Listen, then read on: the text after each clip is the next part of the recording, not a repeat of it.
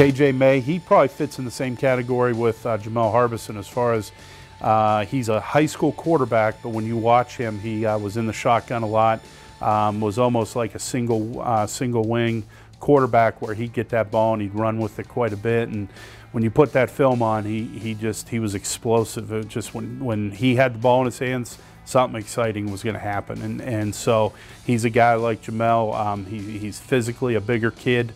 You know, he's not real tall, but he's pretty well put together.